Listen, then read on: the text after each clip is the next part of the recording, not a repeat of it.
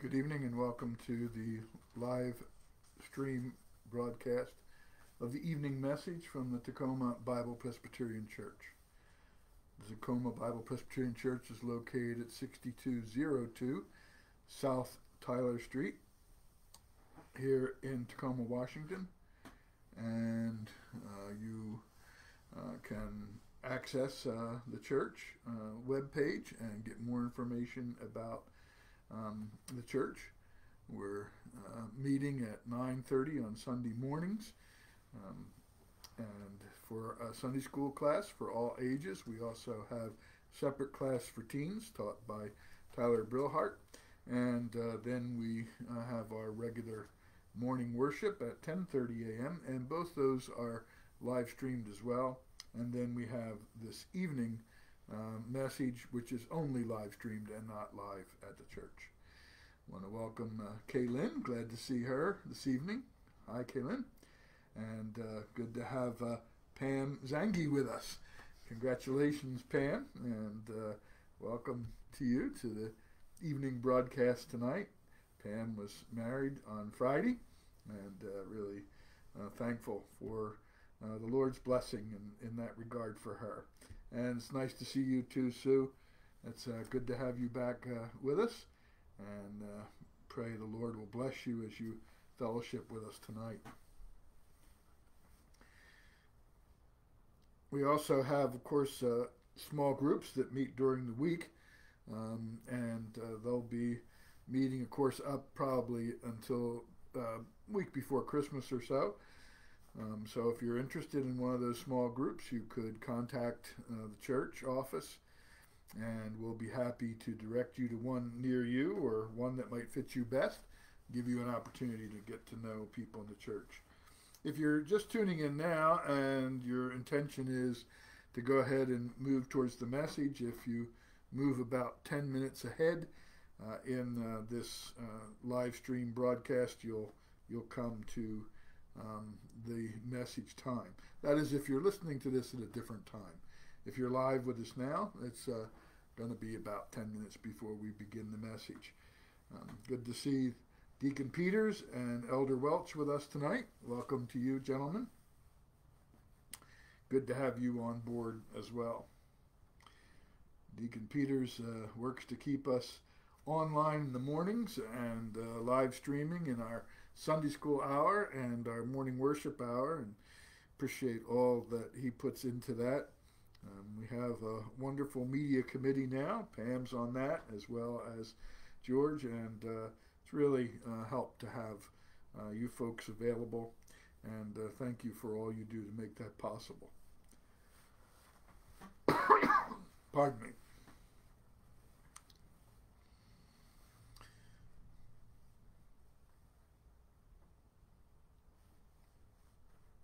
This is the live stream of the evening message from the Tacoma Bible Presbyterian Church.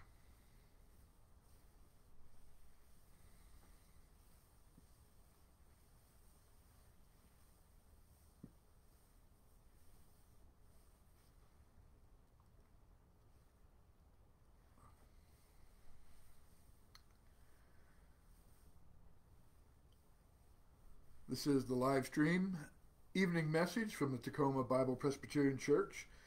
The Tacoma Bible Presbyterian Church is located at 6202 South Tyler Street here in Tacoma, Washington.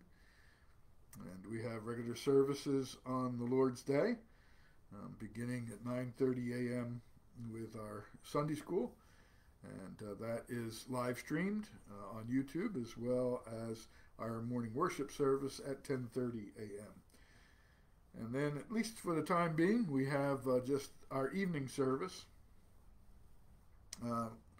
Really just a message here from my home. And someday we'll be hopefully getting back to the church. We're anxious to do that and looking forward to it. I hope that will come soon. Pardon me again. If you're watching this broadcast at another time other than when it's being live streamed, you can move ahead probably about 7-8 minutes ahead, and you should come to the actual message itself.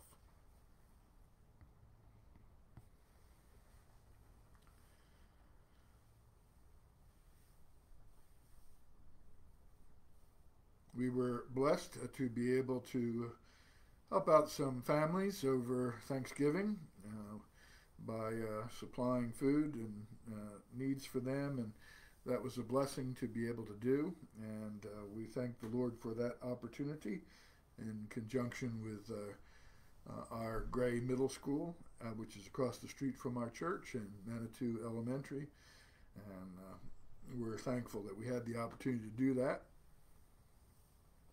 and appreciate the leadership there of Tyler and helping to coordinate it, and then of course those who helped to also distribute those goodies. Welcome to the Marsilias. Thankful to have you with us tonight, and we praise God for this opportunity too, to be able to meet together on Sunday evening and just take a little time to look into God's Word.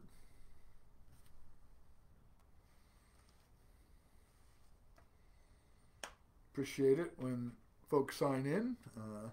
Gives us a good connection, and we can know you're watching, and we're thankful for all of those who do so. We know not everyone does, and we want to welcome those who don't as well, but appreciate the messages and the exchange of greetings that goes on in our comment line as well.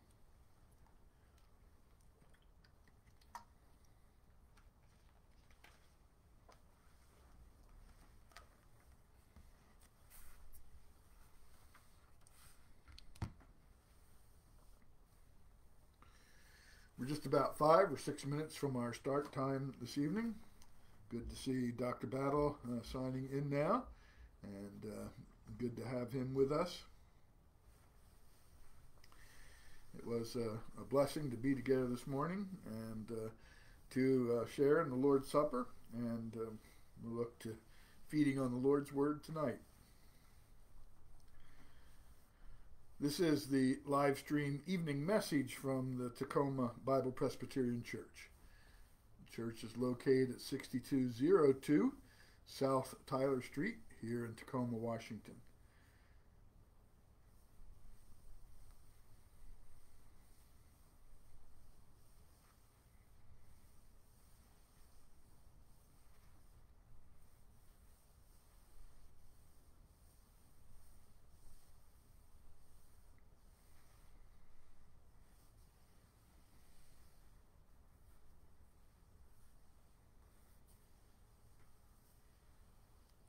This is the Tacoma Bible Presbyterian Church.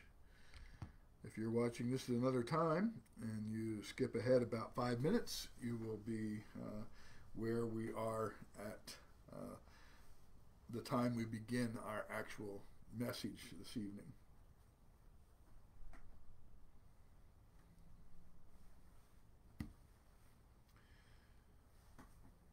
Good to see David and Linda here.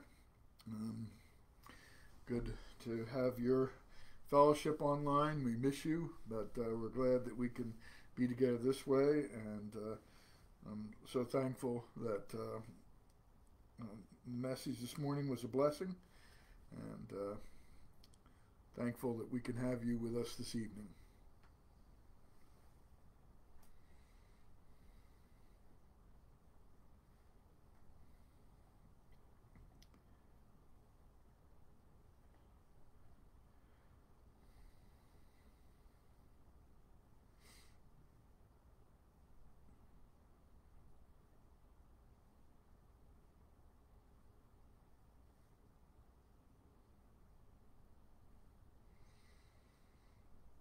Good evening. This is the live evening broadcast from the Tacoma Bible Presbyterian Church.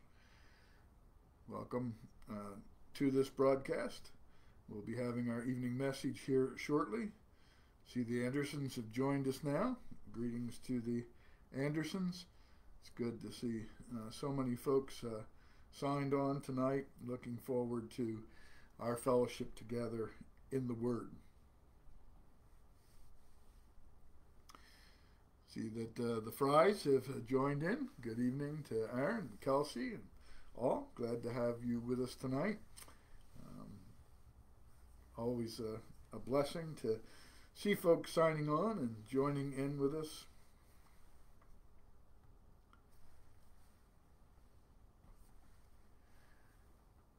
We'll be starting here in just a few minutes now. The clock says 6 o'clock, but we will wait just a minute or two to give a few more folks an opportunity to sign on with us, and then we'll begin. This is the Tacoma Bible Presbyterian Church, and this is our evening message, live streamed here on Facebook and YouTube, and we welcome you and pray that the Lord will bless us tonight as we meet together in His name. Now wait one more minute, and then we'll go ahead and get started tonight. Just delaying a minute here or two for people to have an opportunity to sign on and be with us for the opening of the message tonight. This is the Tacoma Bible Presbyterian Church. Glad to see the Davises with us now too. Welcome to you all. I hope you're continuing to do well. Good to have the Floods with us tonight, and I see they've signed on as well. I have a good group tonight. We'll look forward to spending time together in God's Word, talking about revival, the revival under Hezekiah that the Lord brought forward, and talk about it in the context of our own times as well. So we're ready to begin. Just give us another minute or so, and then we'll start off. The Tacoma Bible Presbyterian Church is located at 6202 South Tyler Street here in Tacoma, Washington. We meet on the Lord's Day beginning at 9:30 a.m. for a Sunday school class for all ages. We do have a separate class for the teens, and that's taught by assistant to the pastor, Tyler Brillhart, and we appreciate Tyler's efforts in that regard, teaching the teens. But everybody else, children and parents, meet together, and adults in the main sanctuary of the church, and that Sunday school lesson is live streamed as well. And then at 10:30 a.m. we have our morning worship, and it too is made available on live stream, or of course you can go back and look at past messages. You can do that by going to our YouTube channel, and you'll find there a long collection of messages.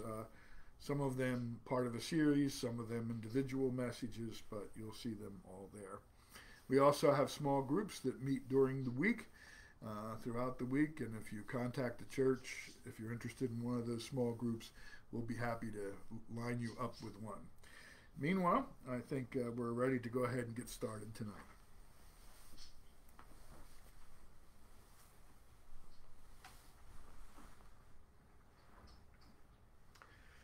So good evening. Grace, mercy, and peace to you from God the Father and from His Son, the Lord Jesus Christ. We're glad to have you with us tonight, and we pray the Lord's blessing as we look together at His Word this evening. What calls us together to study the Word of God and to glorify God? Well, it's God's Word itself. And so we turn tonight to Psalm 28, verses 6 through 7, and we read this. Blessed be the Lord, because He has heard the voice of my supplications. The Lord is my strength and my shield. My heart trusted in Him, and I am helped. Therefore my heart greatly rejoices, and with my song I will praise Him. Now, I'm not going to sing for you tonight, obviously, but our hearts do sing in praise to the Lord. And let's lift them now together in prayer to Him. Father in heaven, we come now in the precious name of the Lord Jesus Christ. And we come, Lord, seeking your blessing on our time together in your word this evening. We thank you, Lord, those of us who were able to be together this morning, for the fellowship that we had in your house and for the blessing of your of participating in the Lord's Supper. And Lord, for the opportunity to think about your extraordinary love for us through Jesus Christ. And Lord, we pray now tonight that you will open our hearts to your word, that you'll look upon us as your sheep and feed us. And Lord, we pray that you'd open our hearts to receive the word with gladness. We thank you, Father, for this time together. And we now, Lord, ask you to look on us where we are in our homes, and Lord, to extend to us your blessing as one people. Though we're separated by distance tonight, may we be joined together as one people by your word and your spirit. For we ask it in Christ's name. Amen. I'm going to be reading for our scripture tonight from two different places. First of all, from Leviticus chapter 4, verses 22 through 26, and then we're going to go to 2 Chronicles 29. So first of all, Leviticus chapter 4. Leviticus 4, and moving down that chapter to verse 22, and we're going to read verses 22 through 26. This section has to do with making sacrifices for sin under the law of Moses. And it's interesting because verse 26 begins, or rather verse 22 begins by telling us that this is the prescription for rulers and for offenses that come from them. So Leviticus chapter 4, verse 22. When a ruler has sinned and done something unintentionally against any of the commandments of the Lord his God, in anything which should not be done, and is guilty, or if his sin which he has committed comes to his knowledge, he shall bring as his offering a kid of the goats, a male without blemish. And he shall lay his hand on the head of the goat, and kill it at the place where they kill the burnt offering before the Lord. It is a sin offering. The priest shall take some of the blood of the sin offering with his finger, put it on the horns of the altar of burnt offering, and pour its blood at the base of the altar of burnt offering. And he shall burn all its fat on the altar, like the fat of the sacrifice of the peace offering. So the priest shall make atonement for him concerning his sin, and it shall be forgiven him. We go from here, from Leviticus chapter 4, to 2 Chronicles chapter 29. And now, many years after Moses, we have this king, King Hezekiah, the king of Judah. And we read this. Then King Hezekiah, this is 2 Chronicles 29, verse 20. We're moving down that chapter, 29th chapter of 2 Chronicles, down to verse 20. Then King Hezekiah rose early, gathered the rulers of the city, and went up to the house of the Lord. And they brought 7 bulls, 7 rams, 7 lambs, and 7 male goats for a sin offering for the kingdom, for the sanctuary, and for Judah. Then he commanded the priests, the sons of Aaron, to offer them on the altar of the Lord. So they killed the bulls, and the priests received the blood and sprinkled it on the altar. Likewise they killed the rams and sprinkled the blood on the altar. They also killed the lambs and sprinkled the blood on the altar. Then they brought out the male goats for the sin offering before the king and the assembly, and they laid their hands on them. And the priests killed them, and they presented their blood on the altar as a sin offering to make an atonement for all Israel. For the king commanded that the burnt offering and the sin offering be made for all Israel. May the Lord bless our reading tonight from his holy and his inerrant word. And let's just pray now once more and ask his blessing on the word itself. Father, these are things that happened long ago. And yet, Lord, they are pertinent to our own times. We are dependent upon you, Lord, to make that connection for us. And so we come in Christ's name, asking you, Lord, to help us to understand what's going on here, and then, Lord, helping us or causing us to apply it to our own hearts as is needed. for correction, for encouragement, for strengthening, for whatever is required as you know the state of our hearts. And these things we ask in Jesus' name. Amen. It's hard to imagine the state of things in Judah when King Hezekiah takes the throne. We've been talking about it, but as much as we do, it's still not something I think that comes easily to mind for us. To think of the holy precincts of the temple of Jehovah in Jerusalem shut up and abandoned, being used as a mere storage shed for debris and disused items. It's heartbreaking to think of the temple in that state. To imagine this room and the Holy of Holies beyond it, dusty, dirty, and deserted, seems so strange. But when other things begin to occupy the minds and hearts of the people of Judah and their king, this was the inevitable result. They found the often lewd worship of the Canaanite idols more to the taste of their flesh, and the superstitious and elaborate ceremonies of other cultures more satisfying to their proud and sinful nature. It's true, beloved, that if God does not preserve a remnant to himself in any and every generation, it would not be long before the whole world would be in darkness and all the churches in it would be abandoned. It's God who keeps that from happening, not man. In Lamentations chapter 3 and verse 22, we read, "Through the Lord's mercies we are not consumed, because his compassions fail not." Now, yes, God uses men to do that work, but it's his work in them. We have Luther because we have a compassionate God. We have Calvin because we have a compassionate God. And there are lots of other examples that we could bring forward.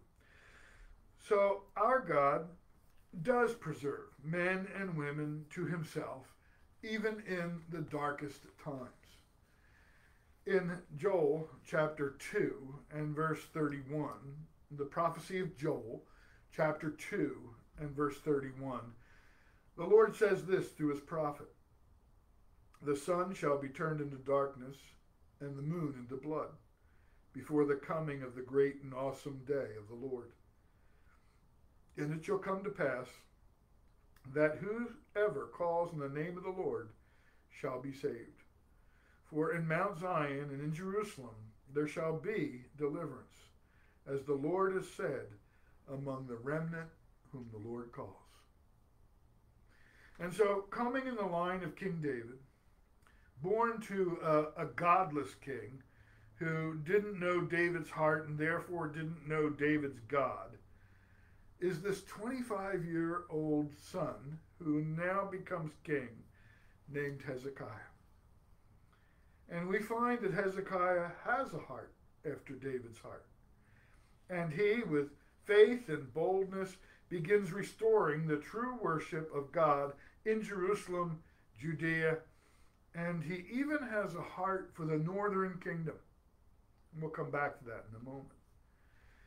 For 16 days, the priests and Levites labor in the temple and trying to get it back into order and ceremonially cleansed so that sacrifices and worship can resume in Jerusalem. John Trapp, who you know I love to quote from time to time, he points out it's a testimony to just how quickly sin can defile what is holy when we take stock of the fact that King Ahaz was able to so ruin the work of the temple and cause so much trash and disruption during his short reign that it took 16 days to clean it up for a whole group of the Levites and the priests so that the temple could be used again. Nevertheless, when all that work is done, we read this in 2 Chronicles chapter 29, verse 18. Then they, that's the Levites and the priests who were doing that cleaning work, went in to King Hezekiah and said, We have cleansed all the house of the Lord, the altar of burnt offerings, with all its articles, and the table of the showbread with all its articles. Moreover, all the articles which King Ahaz in his reign had cast aside in his transgressions, we have prepared and sanctified. And there they are, before the altar of the Lord. Then Hezekiah rose early, gathered the rulers of the city, and went up to the house of the Lord. And then they bring the sacrifices that we read about a moment ago. So the first thing to notice here is the thoroughness of their work. That is the work of the Levites and the priests. And I put the Levites first because you remember we've already taken notice of the fact that the Levites were actually more ready in this matter than the priests were. And we continue to see the reluctance of the priests as we go through this together. But note first the thoroughness of their work. So 2 Chronicles 29:18, then they went into King Hezekiah and said, we have cleansed all the house of the Lord. So the whole house was cleansed, all the altar of burnt offerings, and all its articles, and the table of showbread with all its articles. And there are several things to take note of here. First, this work that they've done, the completeness of this work, is a reflection on them as the servants of the Lord. They replaced their neglect of the things of God with diligence in the service of the Lord. And that's a sure sign of the work of the Lord among them. The prophet Samuel encouraged the people by assuring them in 1 Samuel chapter 12 and verse 22, 1 Samuel 12:22, the Lord will not forsake his people for his great name's sake, because it has pleased the Lord to make you his people. He makes men and women his people, and then he equips them to do every good work. And he took these Levites, and he strengthened them, and he encouraged them, and they led the work of restoration here. And so it's a reflection on them that they were being employed by the Lord, and they went to their work, and they did it quickly, and they did it thoroughly. Secondly, it's a reflection on King Hezekiah. Obviously, though he was a young man, he clearly was taken seriously, indicating that he held them to their task by his authority and the way he conducted himself. Even though he was, for all intents and purposes, a youth among them, he still had their respect, and he demanded that respect. And he required them to do what he told them to do. When he gave the instructions that they should clean the temple and get these things in order, he did it with a sense of gravity that made it clear that he meant what he said, and that even though he was a young man, he was not going to entertain any slowness or reluctance on the part of the Levites or the priests. In Proverbs 20 and verse 8, we're told, a king who sits on the throne of judgment scatters all evil with his eyes. And Hezekiah seems to be that sort of king. Matthew Henry says, they knew the good king had set his heart upon God's altar and longed to be attending that. And therefore, they insisted most upon the readiness they had put that into, that the vessels for the altar were scoured and brightened, and all was ready for the king. Thirdly, it's a reflection above all on God himself, both as to what he requires and to how he equips his servants to serve. First of all, as to what he requires. In Leviticus 22, the book of Leviticus chapter 22, verse 32, the Lord says, you shall not profane my holy name, but I will be hallowed among the children of Israel. I am the Lord who sanctifies you. And the fact that all of this had to be done, the temple cleansed and put in proper order before it could be used, was a testimony to the holiness of God himself. In Psalm 110, verse 3, we read, "Your people shall be volunteers in the day of your power. In the beauties of holiness, from the womb of the morning, you have the dew of your youth." And so here we're told that in the days of power, that the people of God will be volunteers. And of course, that's a picture of what was to come under Christ as the king and as our high priest. But it's pictured here as well, that the Lord is ready to work through Hezekiah, and so he also works in the hearts of the people. You and I, beloved, serve the same God, who's not changed in his demand to be sanctified in all who draw near him. And your King, the Lord Jesus Christ, urges you and me to forsake the world and to serve him, to purge out the old leaven, as it were. 1 Corinthians chapter 5 and verse 7, 1 Corinthians 5:7, Paul says, "Therefore purge out the old leaven, that you may be a new lump, since you truly are unleavened. For indeed Christ our Passover was sanctified for us." So we've been redeemed and we're called on by Christ to serve him. Next comes the report to Hezekiah. So we've talked now about the work that was done and how it was complete and thorough. Now we come to the word that they bring to Hezekiah himself. That's now in 2 Chronicles 29, verse 19. They said, "Moreover, all the articles which King Ahaz in his reign had cast aside in his transgression, we have prepared and sanctified, and there they are before the altar of the Lord." And that's their way of saying, here it all is, we're ready to go. We're ready to start sacrificing. We're ready to reinstitute the worship of God. And the first thing we want to note here is the stark contrast in attitude between King Ahaz and his son, King Hezekiah. King Ahaz cast aside those articles set aside for the service of God. That was an overt act of transgression. The other, King Hezekiah, ordered and saw to their being prepared and sanctified for holy use before the Lord. Ahaz took the power and authority granted to him by God, and he used it to insult the very one who empowered him. He was on the throne by the hand of God, and he took then that authority and that power, and he used it to shame and mock the living God who had given him that position. Hezekiah took his authority and his power, and he used it in commanding that the Lord be reverenced. He very quickly turned all of this around. And this is a classic illustration of what Paul says in Romans chapter 13 about rulers. He says in Romans 13:3 this, "For rulers are not a terror to good works, but to evil." Do you want to be unafraid of the authority? Do what is good, and you will have praise from the same. For he is God's minister to you for good, but if you do evil, be afraid.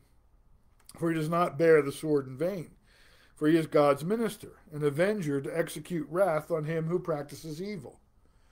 And when a king is doing what he's called on to do, or any leader in any nation, he is being a terror to evil, and he is encouraging good works. Ahaz, by his despotic opposition to the true faith and his sad addiction to every false way, made himself and his administration a terror to good works, a terror to everything that had to do with God and with God's service.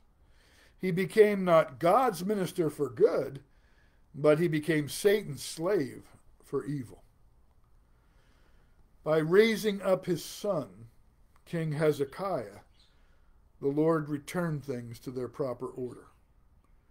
And now the power and authority in Jerusalem is there to do good, to encourage what is good, to encourage what is right, and to be a terror to what is wicked. So The order of things has been restored here by God by raising up this king. Now in verse 20 we read this. Then Hezekiah rose up early, gathered the rulers of the city, and went up to the house of the Lord. And they brought 7 bulls, 7 rams, 7 lambs, and 7 male goats for a sin offering for the kingdom, for the sanctuary, and for Judah. Then he commanded the priests, the sons of Aaron, to offer them on the altar of the Lord.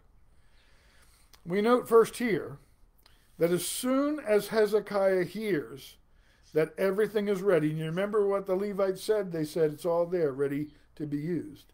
As soon as he hears that it's all ready, he is ready to act. And he rises early in the morning.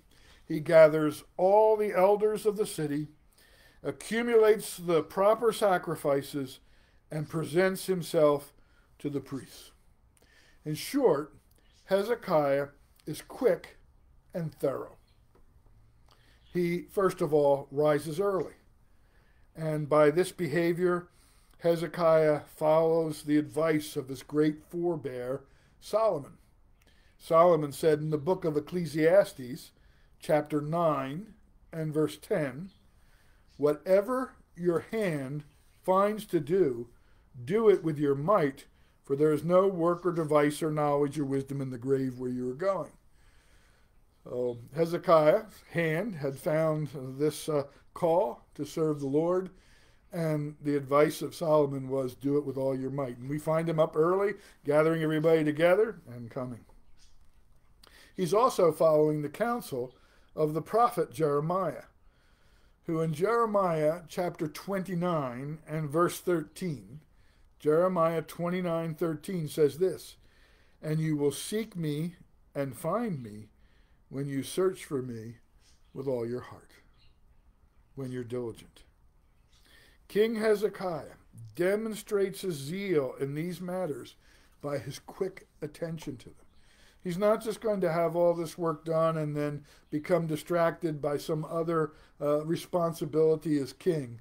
No, this is what he's been waiting for, and he rises early and he gets to it. And here again, we see a characteristic of true revival. There is first a tenderness of conscience, and then a heart coupled with a response to God's word. So there's a tenderness of conscience and heart, and that is coupled together with a response, a quick response to God's word. And when revival is in effect, when God is reviving his people, he gives them that tenderness of heart, and he also gives them that quickness of response to his word. Then you notice that Hezekiah engages all who are under his influence. He doesn't just go down to the temple himself with the animals and so on and present them for sacrifice. He makes all the elders get up early and come along with him. And so there's this procession through the streets of Jerusalem as the elders come on and they gather, they become a part of this group, all heading up to the temple. He gathers all the chief men of the city, and he brings them along with him. Some of these men had surely been complicit in his father's sin, that is, Ahaz's sin. And they are now required to make public their repentance, even as they had made public their sin. Some of these men very probably had led the people away from Jehovah. And now Hezekiah is requiring them as elders to lead the people back to Jehovah. Of course, others who are in Jerusalem, who would have been faithful through all the apostasy of Ahaz and the others, they would be heartened to see the work of restoration completed and the return of prayer and sacrifice and the worship of Jehovah in the temple. A procession like this moving through the streets in the name of God would have filled many hearts with joy, I'm sure. In Psalm 122, David says this. It's a song of ascents. David says, "I was glad when they said to me, 'Let us go into the house of the Lord.' Our feet have been standing within your gates, O Jerusalem. Jerusalem is built as a city that is compact together, where the tribes go up, the tribes of the Lord, to the testimony of Israel, to give thanks to the name of the Lord. Revival, beloved, is on one hand a very private thing. That is, it takes place in the hearts and the minds of individual believers. But on the other hand, the joy and the peace and the encouragement and even the conviction that it brings naturally reaches out to others so that they may join in. And Hezekiah is not content for this to be just a part of his life. He wants to see the other elders involved. He wants to see all of the people coming and being a part of this. One of the marks of the Great Awakening, which was the great revival here in colonial America, was the passion and the burden that those touched by God's Word and Spirit had for both those who remained untouched, or that is unsaved, and those who were not revived, but were professing believers and were Christians, but weren't going through that aspect of revival that drew them closer to the Lord. One pastor reported this. He said, "Our public assemblies were then beautiful, and all the congregation was alive in God's service, everyone earnestly intent on the public worship.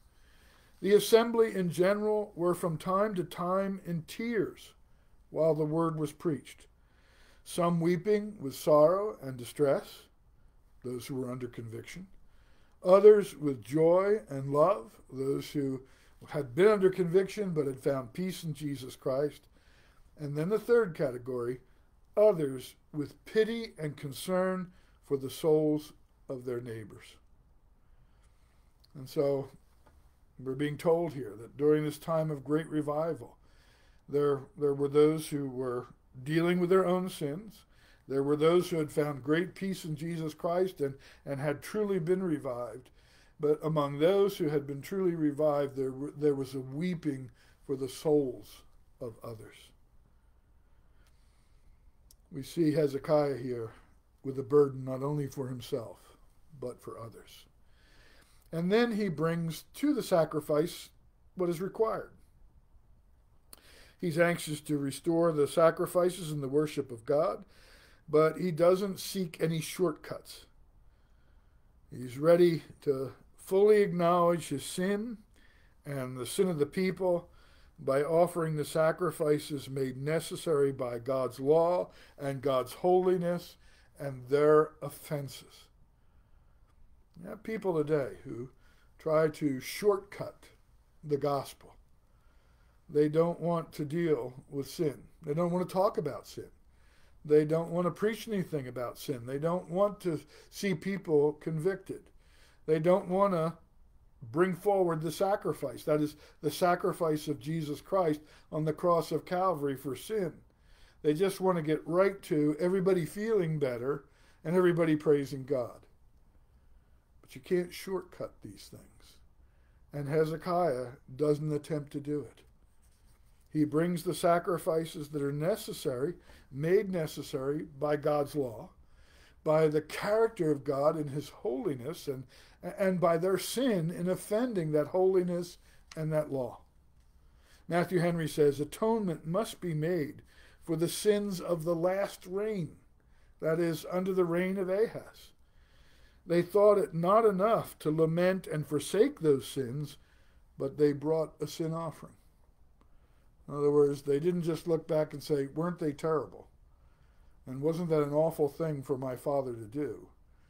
He brought a sin offering saying, this sin is our sin too, and we need to repent of it and make atonement for it. It's the same for you and me, beloved.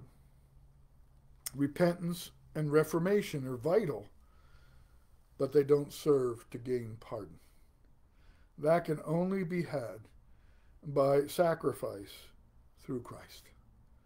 And it's only by our trust and confidence in him as our one-time sacrifice on the cross of Calvary that we can find the forgiveness for our sins. So in Hebrews, you read in Hebrews chapter 9, verse 13, "For if the blood of bulls and goats and the ashes of a heifer, sprinkling the unclean, sanctifies for the purifying of the flesh," or sanctifies for ceremonial purposes, "how much more shall the blood of Christ, who through the eternal Spirit offered himself without spot to God, cleanse your conscience from dead works to serve the living God." Then you notice that Hezekiah is concerned for the kingdom first. He has the elders come with him, and you see the sacrifices that he's bringing. He's bringing sacrifices for the kingdom, for the sanctuary, and for Judah. That is, says Matthew Henry, to make atonement for the sins of the princes, he and his father, the priests, who had been in cahoots with his father, and the people who had not resisted or opposed, but were even relieved by those sins. For they had all, says Matthew Henry, corrupted their way. Now, the numbers brought exceed those warranted by the law, but these are extraordinary times. The sin against Jehovah has not been that which in any given year, dedicated service might have brought forth. That is, if they were just committed to the Lord and were trying to love and serve the Lord, they would still be offending him, because in many things we offend God, all of us. So they would still be guilty of offenses before the Lord, and would need a sacrifice because of those just offenses that come even when they were trying to do their best. But in this case, there have been years of deliberate, defiant, and willful sin with no atonement made during that whole period. Those of you who are with us in Sunday school this morning, you'll remember that in Paul's prayer for the Philippians, he was praying that they would have the knowledge and discernment to approve what was excellent and acceptable in God's eyes, so that they might be inoffensive in their walk before the Lord. Even the most devout believer is liable to stumble. But the offenses are not designed and pursued as a deliberate course. Hezekiah, he sought that sort of life, but his father did not. Ahaz was a deliberate apostate sinner. Now, 7 each of these sacrifices seems to reflect the idea that 7 is the perfect number for the Jew. And in this situation, how could they ever bring a sufficient number of sacrifices for the transgressions of Ahaz, the priests, and the people? It just was impossible. They could never do it. That they had to already begin making sacrifices for their own sins, for that of the sins of that very day and that very hour. How could they possibly bring enough to work all the way back during those 16 years of Ahaz and the priests and the people offending God? The best that they could do was something representative, and pray that the Lord in his mercy would accept it. And the perfect number seemed to be the best fit under those circumstances. And so 7 of each one Hezekiah brings. How thankful we are tonight that you and me, living in the age of grace, have had a perfect and complete sacrifice made for us by the Lamb of God, the Lord Jesus Christ, for all our sins. When we see this sacrificial system, it's meant to be a school teacher to point us to Christ. And it does. How could they ever atone for all the sins, just even ceremonially, of King Ahaz and the priests and the people? Think of these priests. They're dedicated to the service of Jehovah. They're in the line of Aaron. And look what they've done. They've brought in pagan altars and they've sacrificed to idols. How could any atonement ever be made sufficient for that sin and for years of that sort of sin? It couldn't be. Could never be. Not even to cleanse them ceremonially. And yet here we are, completely cleansed by the blood of the Lamb. We believe that our sevenfold, manifold sins shall be taken away by that perfect and absolute sacrifice of the Messiah, that Lamb without blemish and without spot, says Trapp. And finally, you notice that he orders the priests to do their duty. And this is where it's hinted at once again that they're a little bit reluctant, or they're exercising some passive resistance to these reforms and to the restoration of the worship of Jehovah. He brings the sacrifices and says, now do it. Do it. And so we read in verse 22, they killed the bulls, and the priests received the blood and sprinkled it on the altar. Likewise, they killed the rams and did the same with the blood there, the lambs, and did the same. And then they brought out the male goats for the sin offering before the king and the assembly, and they laid their hands on them. It's so easy to just kind of look away from this scene. But it's a scene of death and the shedding of blood. It was the sight of these animals being butchered and sacrificed that was intended to demonstrate the exceeding wickedness of sin. And I know for some of your children listening, it's maybe a difficult thing for you to picture these animals being put to death in this way. But the picture that God was setting before his people was the exceeding sinfulness of sin. The blood was liberally sprinkled on the altar and poured around the altar. Not likely like we might suspect from the word sprinkle, but it's liberally spread around all over that altar. And it was necessary because of how much they had defiled themselves by their sin.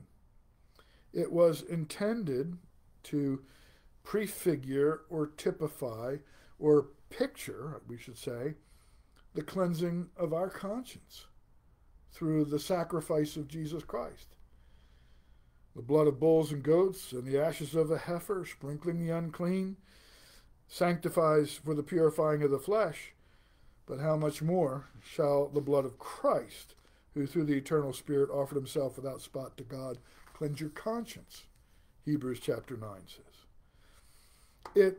This manner of sacrifice was done to typify the pacifying of God's wrath against the sinner.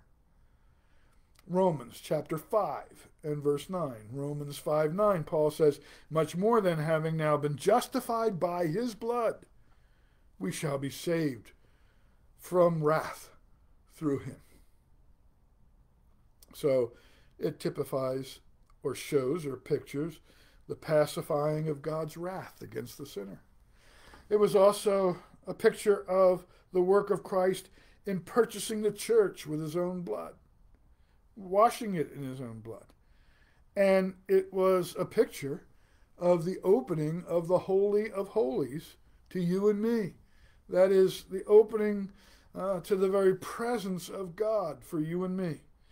In Hebrews chapter 10, Hebrews 10 and verse 19, we read, therefore, brethren, having boldness to enter into the holiest by the blood of Jesus, by a new and living way which he has consecrated for us through the veil that is his flesh, and having a high priest over the house of God, let us draw near with a true heart and full assurance of faith, having our hearts sprinkled from an evil conscience and our bodies washed with pure water. Now the last step was for the elders with the king to acknowledge their own guilt by laying their hands on the head of the sacrifice. But it's more than confessing guilt. It's also an expression of desire to see the sin, its defilement, and its guilt carried away. They would lay their hands on the head of that goat, transferring the guilt of that sin to the head of the goat, and then to see that carried away through the death of that animal. That was, of all things, a picture of Christ. And we look to him as the one who, through his sacrifice for us, carried the guilt and the consequences of our sins away from us. And then they made burnt offerings, and those burnt offerings were designed to give glory to God, to show that all of this was proper and right and good, because it was what God commanded, and it befit God's holiness, that they should repent and make sacrifices for their sins committed during the days of King Ahaz. Then in verse 24, we read that the priests killed them, and they presented their blood, that is of the goats, on the altar as a sin offering to make an atonement for all Israel.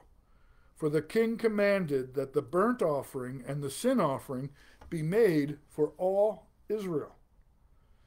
Now, what you see here, beloved, is a generous act on the part of King Hezekiah. The northern kingdom had hounded Judah, the kingdom of Judah. So remember, Israel, or the nation of Israel, was divided into two. After the days of Solomon, there was a northern kingdom and a southern kingdom, the kingdom of Judah and what was called the kingdom of Israel. That kingdom of Israel has already been destroyed and carried off because of their sins. But when Hezekiah reinstates this worship, he insists that it be a sacrifice for all Jews, even for those of the northern kingdom, that perhaps the Lord would show them some mercy because of this sacrifice in the face of their sin. And the northern kingdom had hounded Hezekiah's father Ahaz, and it was very close to carrying off all the women and children of the kingdom of Judah and making them slaves. If you go back to chapter 28 and verse 8, you read, "And the children of Israel, that is the northern kingdom, carried away captive of their brethren from Judah 200,000 women, sons, and daughters. And they also took away much spoil from them and brought the spoil to Samaria, the capital of that northern kingdom." Now the Lord intervened by sending the prophet Oded to warn the soldiers of Israel to let the wives and the children of Israel go, or rather of Judah go. But it was only done with reluctance. There was real animosity at this point between the children of Israel and those of the kingdom of Judah. And yet here you find Hezekiah saying, let's go in, let's make atonement for our sins, and I want it done for all of Israel, for all of the Jews, northern kingdom and southern kingdom, in hopes that the Lord will show mercy. He's eager to offer a sacrifice on the behalf of those who have really been his enemies. And in that, Hezekiah is seeking reconciliation. He is offering atonement. He's seeking the restoration of the worship of God for all the kingdom of David. He's not content that they should only be concerned with themselves and Judah, but that all God's people repent and acknowledge their sins. Trapp says, "It is but a little fire that casts but a little heat. A great fire will be felt afar off. So a great measure of charity." That is, by doing this and showing this sort of love, it'll send a message all the way up into Israel. And that brings us to the lessons we have here on the nature of revival. And I'm just going to share them with you quickly. First of all, as we look at what we've seen tonight, we know that revival produces alacrity or zeal in spiritual duties. We see that here, of course, in Hezekiah. In Hosea chapter 14, Hosea 14:4, we read this: "I will heal their backsliding, the Lord says. I will love them freely, for my anger has turned away from him. And I will be like the dew to Israel. He shall grow like the lily, and lengthen his roots like Lebanon. His branches shall spread, his beauty shall be like an olive tree, and his fragrance like Lebanon. Those who dwell under his shadow shall return. They shall be revived like grain and grow like a vine. Their scent shall be like the wine of Lebanon. All that pictures the zeal that comes with revival from the hand of the Lord. Secondly, it engenders, or that is, it spawns confession of sin. When real revival comes down from the Lord, sinners repent and they confess their sins. In Nehemiah chapter 9, this is the book of Nehemiah chapter 9, there's a revival going on there under Nehemiah and Ezra. And we read this, Now on the 24th day of this month, the children of Israel were assembled with fasting and sackcloth and with dust on their heads. Then those of Israelite lineage separated themselves from all foreigners, and they stood and confessed their sins and the iniquities of their fathers. And they stood up in their place and read from the book of the law of their God for 1/4 of the day, and for another fourth they confessed and worshipped the Lord their God. So, true revival engenders or spawns confession of sin. Thirdly, it emboldens faith in God's word. This is Psalm 138, verses 2 and 3. Psalm 138. I will worship toward your holy temple and praise your name for your loving kindness and for your truth, for you have magnified your word above all your name. In the day when I cried out, you answered me and made me bold with strength in my soul. I was in danger, I cried out to you, and Lord, you made me bold and strong. And lastly, true revival encourages love towards God and others. One of the men who witnessed the impact of the Great Awakening in his congregation reported this. Many have spoken much of their hearts being drawn out in love to God and Christ, and their minds being wrapped up in delightful contemplation of the glory and the wonderful grace of God, and the excellency and dying love of Jesus Christ, and their souls going forth in longing desires after God and Christ. There's the evidence of this encouragement of love towards God and towards others. Abigail Hutchison, her story is unique in its particulars, but it's common in its effects in regards to revival. She was wonderfully saved during the days of the Great Awakening, which was a time of powerful spiritual revival here in colonial America. And I'll not go into the details of her conversion, but almost immediately, this woman was changed in a way that she had a blessed and deep, abiding love for others. It wasn't part of her character before her redemption. But during this revival, when she was brought to Christ, her heart was changed in that regard. And she spoke of this love and she acted on it, not just directly, but even indirectly. And let me share with you one of its most profound manifestations in her life. This love was so real and so influential in her life that she not only loved God, but she loved God's people in a dramatic way. When a new convert entered the shop where she was working with her family, she could hardly be restrained for joy. She was overcome with love and joy. Love to God, love for this new believer, and the joy of seeing what God had done in her life. She was so glad to see them, to know that they were now in Christ, so filled with love that it was obvious. One day, 3 new believers walked into her shop and were told, seeing them as they stepped in, one after another, into the door, so affected her and so drew forth her love to them that it overcame her, and she almost fainted. And when they began to talk of the things of faith or religion, it was more than she could bear. They were obliged to cease on the account of how it was affecting this woman. It was a very frequent thing with her to be overcome with a flow of affection to them. And she thought godly, and as she thought godly in conversation with them. And though she wanted to talk about those things, sometimes she just couldn't because it was too overwhelming to her. And sometimes it wasn't even in conversation, it was just seeing a fellow believer, seeing a new convert.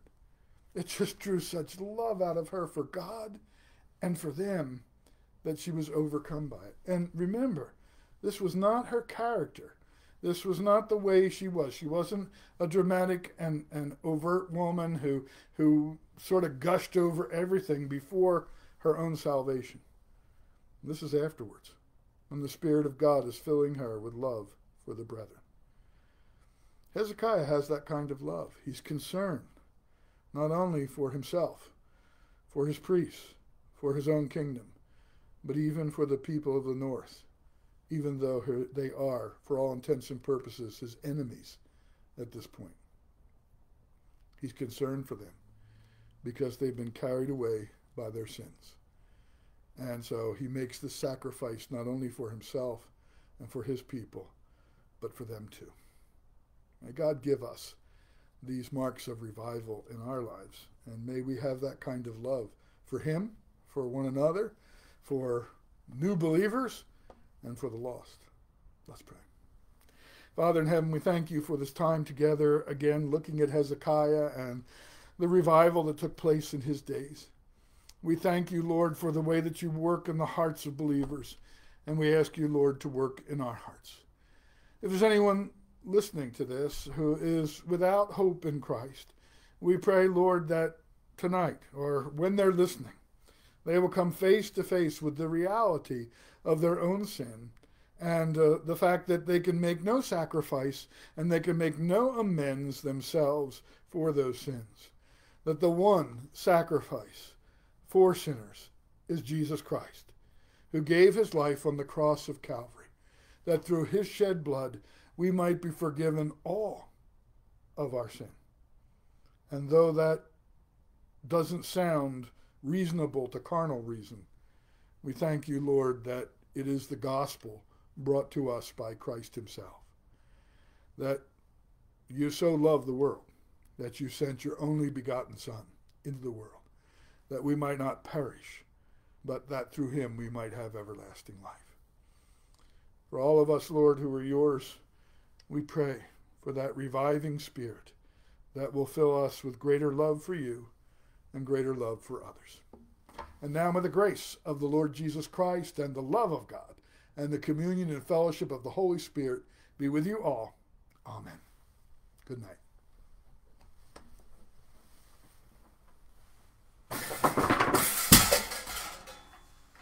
Oops.